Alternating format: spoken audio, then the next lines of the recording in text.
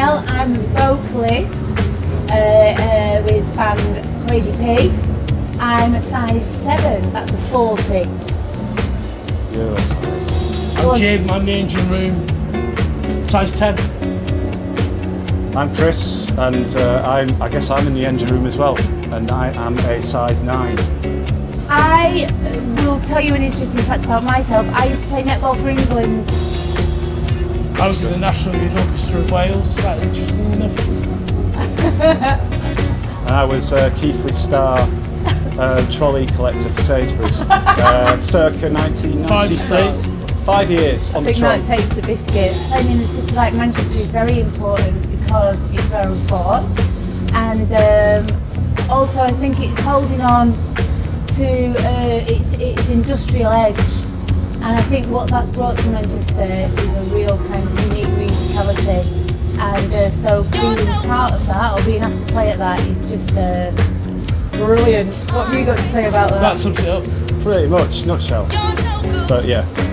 Well, we've all got sort of different stories. I guess me and Jim met at college was the first kind of meeting between us, the lot of us, which was like 96. How long have you got? Yeah. Do you want to take? Feel free to cut in at any So time. we've got. I mean, we've been going a fair old whack, haven't we? I think we hit it off. We hit it off. All three of us hit it off. So. We're all good friends, and I think that's kind of what's kept the thing going for so long, is the fact that we all trust each other and we're all growing together. We've not always liked each other, but we've trusted each other. What do you mean? Well, I'm just talking from personal, Always liked yeah. My top track would have to be a Prince tune, and I'm going to go with, it's off the Sign of the Times album, and it's going to be Hot Thing.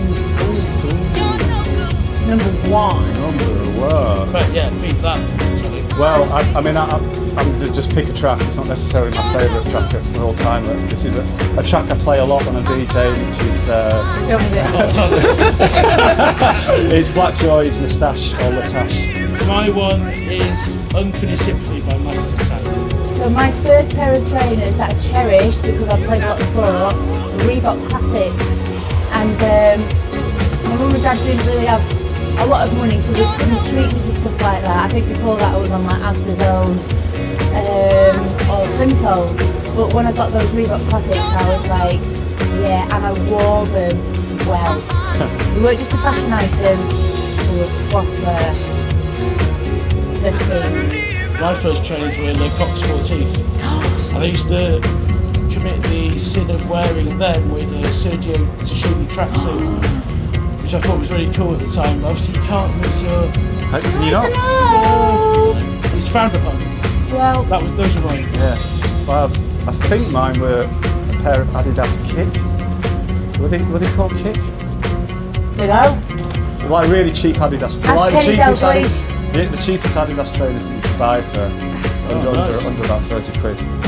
My most recent purchase of trainers were yellow Saucony or Saucony, and the colour drew me to them, but also I just like the kind of almost a retro feel to them, and they look good with jeans. Mine are Air Max ones, these ones, which I got off the website and stuck my name on the back. That colourway you can't really get, don't you? Yes, I did it on the website. And mine, I'm wearing a pair of New Balance, I think they're 420s. Classics. Classics, yeah. Trailblazing. But yeah, I seem Industry standard. Industry standard, I do like a New Balance. So. If I had one pair of trainers to last me that I could only wear for the rest of my life, they would be Nike white, kind of mid, like high top, mid top, and they'd be white with a maroon swoosh. I'm just gonna have to stick with what I've got. I'm sorry to be really boring, but I've actually bought the same pair of kind of trainers for the last 3 years, so I think I've kind of found a companion for life in a way. I'll probably change my mind in a couple of years, but No, I don't think you will. no, probably not. I think I go for Air Max ones, or if for a high top, the Nizza. I think this Nizza is a nice one. We've been crazy.